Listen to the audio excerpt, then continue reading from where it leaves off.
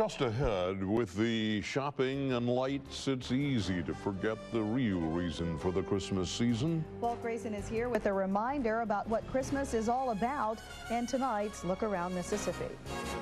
Tradition we're talking about is nativity sets. They're popular decorations for houses. You'll find angels and shepherds and manger scenes under the tree or on a tabletop or a mantle.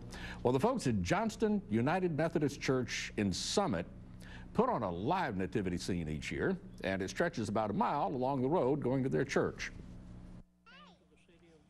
A grandfather reading the Christmas story out of the Bible to the family is a tradition you're likely to find in many homes over the holidays.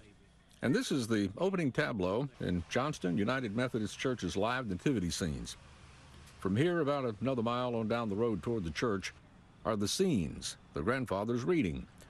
The angel telling Mary that she's going to have a child, King Herod on the throne in Jerusalem. On to the choirs of angels on the hillside outside Bethlehem, to Mary and Joseph and the shepherds and the wise men, all gathered around the manger with baby Jesus. There's a good bit of work that goes into the live nativity. Sets have to be built, signs painted, costumes made, and people have to be there for 2 hours every night for the 3 nights the scenes are set up.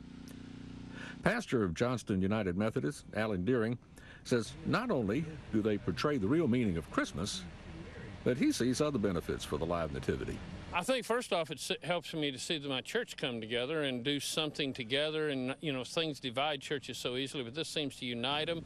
And I see a lot of people that are really excited about showing Jesus to other people.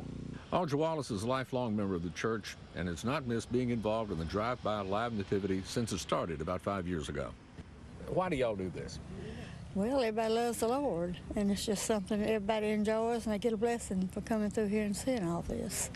And so they all love to do it, and they enjoy doing it. Has it been on long enough you begin to look forward to it every year now? Oh, yeah, they go to planning it every year.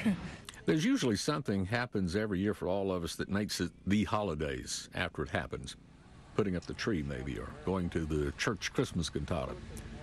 Well, the live nativity that stretches that mile or so along Johnston Church Road in Summit is that thing for the people who participate in it, and for the people and the 1,000 or so cars that pass through it every year.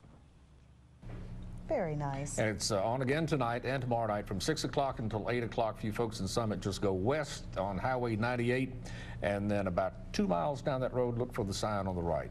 Very and good. I'll take you to it, and I got the whole baby Jesus. That was a good baby. We were talking about that. Because that was toward the end of the 2 hours that he'd been out there.